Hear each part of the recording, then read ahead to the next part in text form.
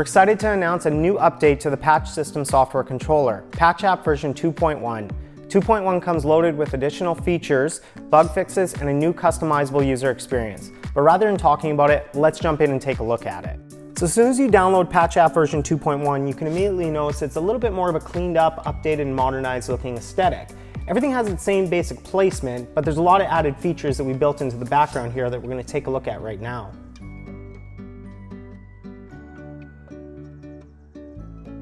One of the most obvious changes you note when you open up the new version of the app is the new toggle selections located at the bottom of each individual path. You'll already know these probably by taking a quick look at them.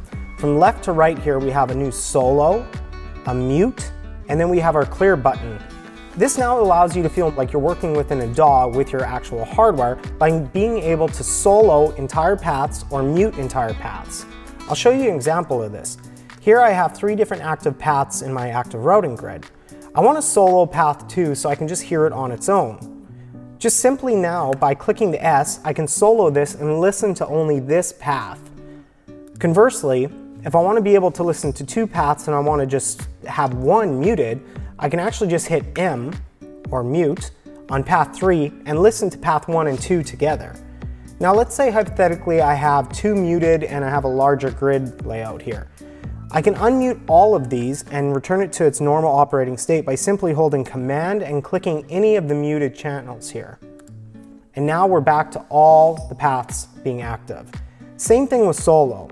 If I have multiple paths here soloed and I don't want to unclick them all to get back to the regular active routing, all I have to do is hold Command and click S, and it opens them all back up again.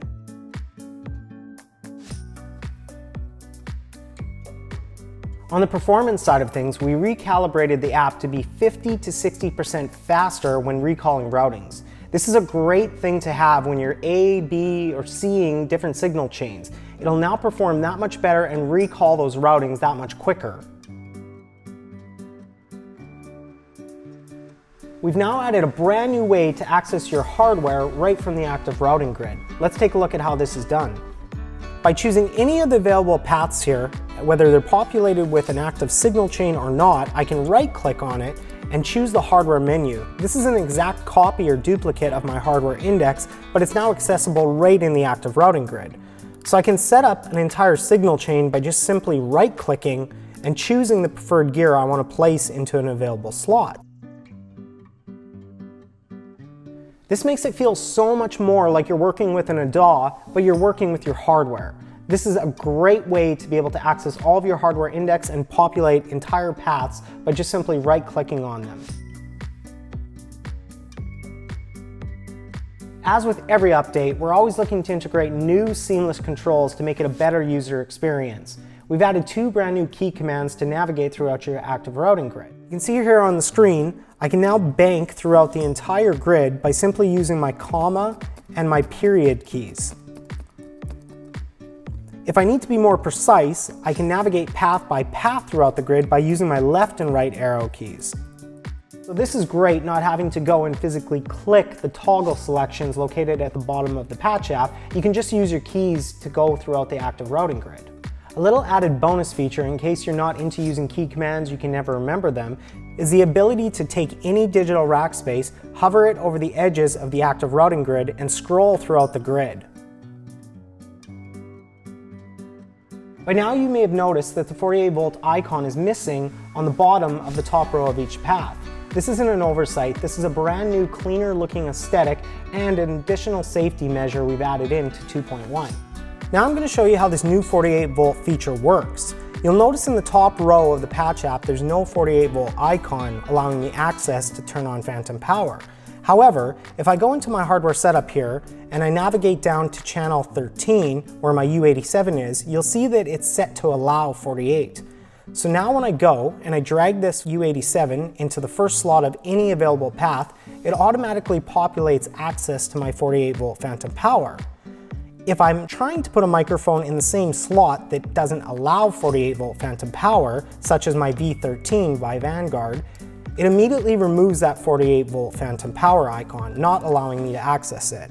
This is a great safety measure in case you accidentally drag and drop a piece of gear or a microphone into a slot that doesn't need 48-volt phantom power.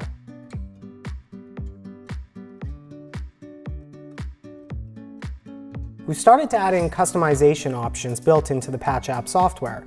You can access this by going to Settings, User Preferences, and then choosing the Customize tab at the top of the menu.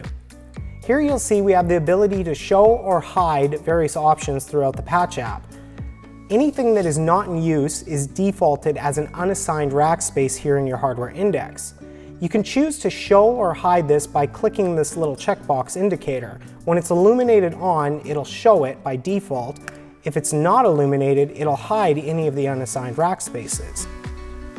Below that, we have our front I/O toggle controls. This means if you're not ever really using your front I/O toggle, such as these two toggles right here, you can hide them from your Patch app. I'm going to show you this example. Now you can see that the front I/O toggle is gone or missing from our Patch app. Of course, you can turn these back on by selecting front I/O toggles. If you're not using your clear all paths button, you can hide this as well. Now that we have a key command to bank throughout the various paths in the active routing grid, you can choose to hide the banking toggle control as well. You can choose to hide the undo redo controls. And then down here we have the auto display 48-volt icon detection.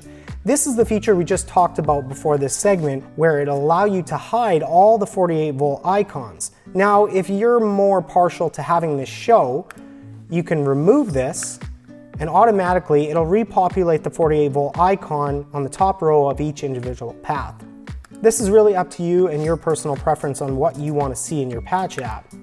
At the bottom here, we have a customization option called Recall 48 when stored in routings. Now, I do not recommend enabling this. The reason being is by default, the Patch system software does not allow you to set up a routing with 48-volt phantom power enabled, store it, and recall it so the 48 automatically turns on again. This is a safety feature. The reason being is if you have a physical setup and something changes, such as a condenser microphone gets swapped out for a ribbon microphone, and you recall that routing without knowing that you made that change, you will damage that piece of gear. So we always recommend against using this feature. However, there are a lot of customers who requested it, and there's the reason why we added it to 2.1. It's a great feature if you're using the system to audition multiple microphones and swapping them in and out of signal chains, so A and B for comparison, and you don't want to have to enable the 48 each and every time. But be forewarned, this could cause damage if anything changes in your physical signal chain.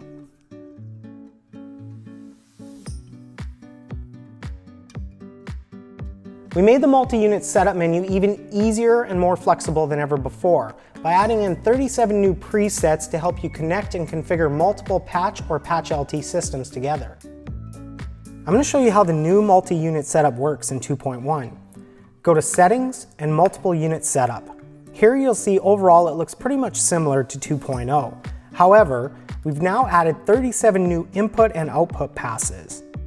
I'm going to go ahead and set up a Patch LT model so I can expand my I/O.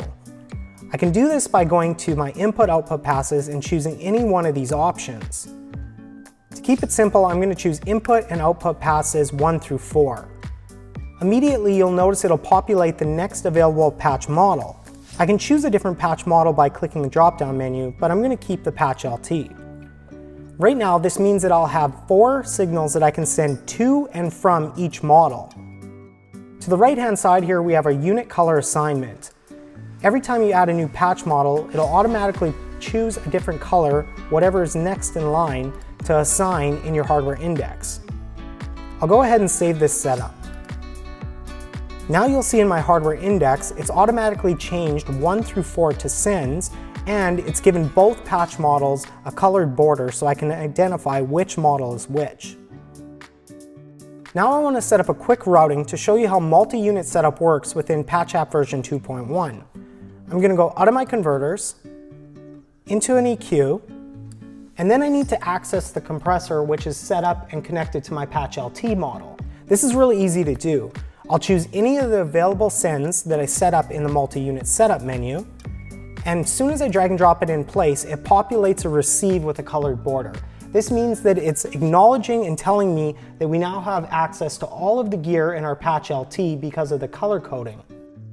I'm going to scroll down to my patch LT and I'm going to choose my compressor. And now I need to get back to my patch model from my LT. You can see at the top here, because we set up both sends and receives, or input and output passes in the multi-unit, I can choose any of the available sends and it'll behave exactly the same as the other send, which was set up to the patch model. Now I'm back into my patch and I can go back and choose a converter in.